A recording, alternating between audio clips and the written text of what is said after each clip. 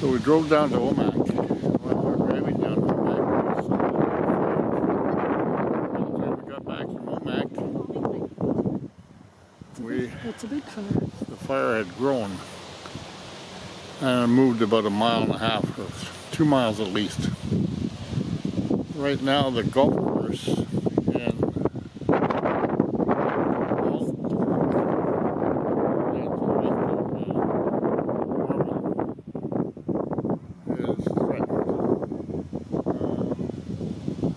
last week we took a road trip and drove all through that country.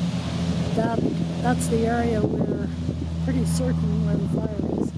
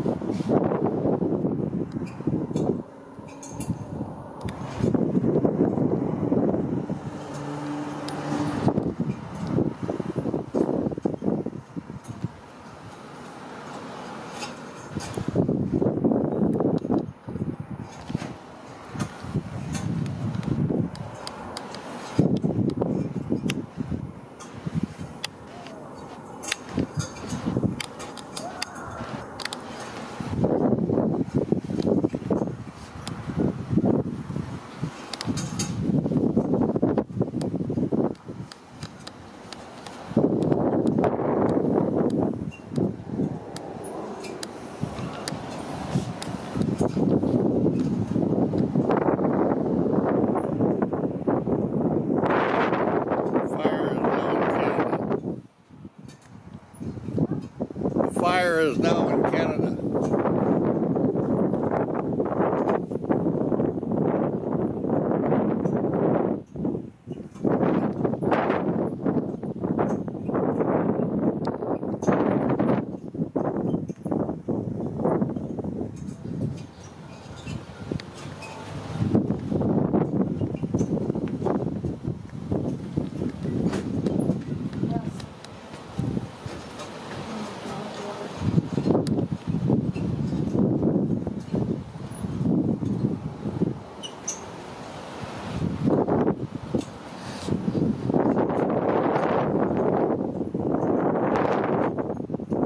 We have a strong wind.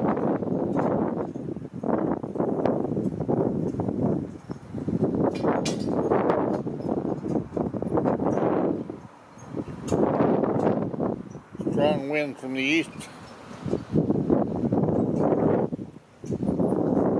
15-25.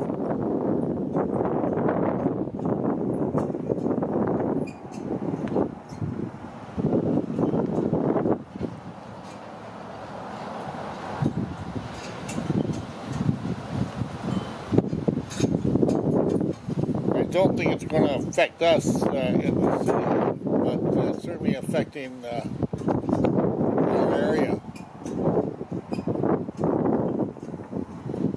So So our rifle range, our bow and arrow range,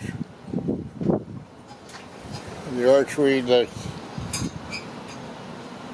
we've driven most of that area and seen bear and deer. That area is being affected right now. And there's a little lake, fishing lake, it's going to be affected. It's moved, we figured about 3 miles at that time.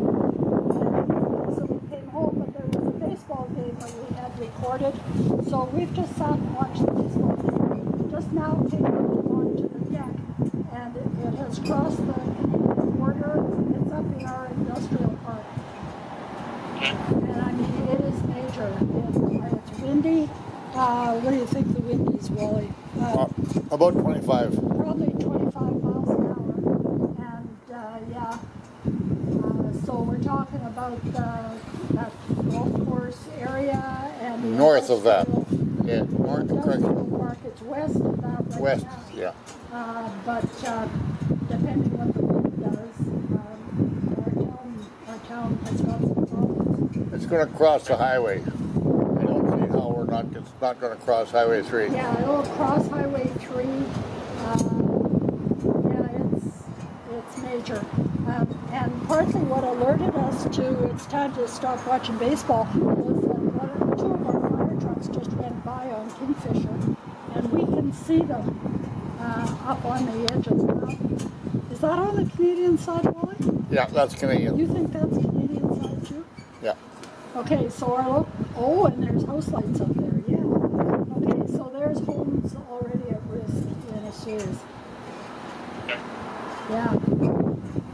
I'm sorry, I can't interpret what, sorry, just 1 second. No, that's okay. I know I'm excited about it. Oh, that's fine. I can't interpret what you just said into knowing what level of risk your house is in. What? Oh. Oh. To be evacuated. Oh, no. We're 4 miles, 5 miles. We're, 4 miles. Yeah. As the crow flies, that's 4 miles. 3 to 4 miles. Well, it's going to depend highly on what happens with the wind, but there's a lot of territory yet between it and us. Okay, because there's an evacuation alert for 730 property.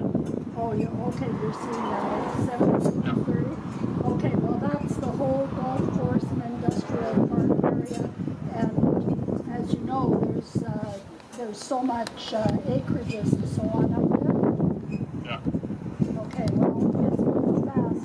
Raven Court, Backraft, Cut Drive, Torrey Pine Drive, Red Drive, Red Place, Quail Bridge, Midward, Pebble Beach, Lacosta. Okay, that's the golf course. That's all that, all those homes on the golf course.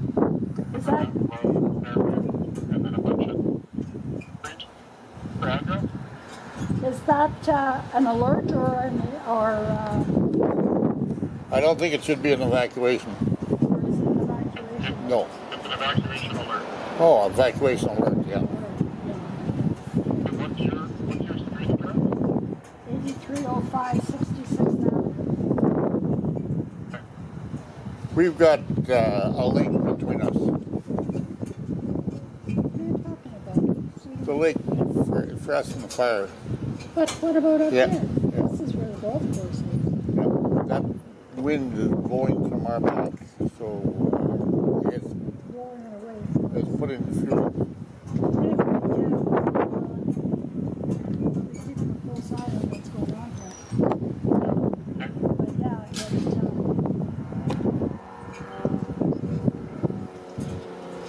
yeah, we should have been out here and keeping an eye on us, right? We didn't think it was going to come over here. Yeah, okay. So just thought I'd make contact. Yeah, thank you. Okay.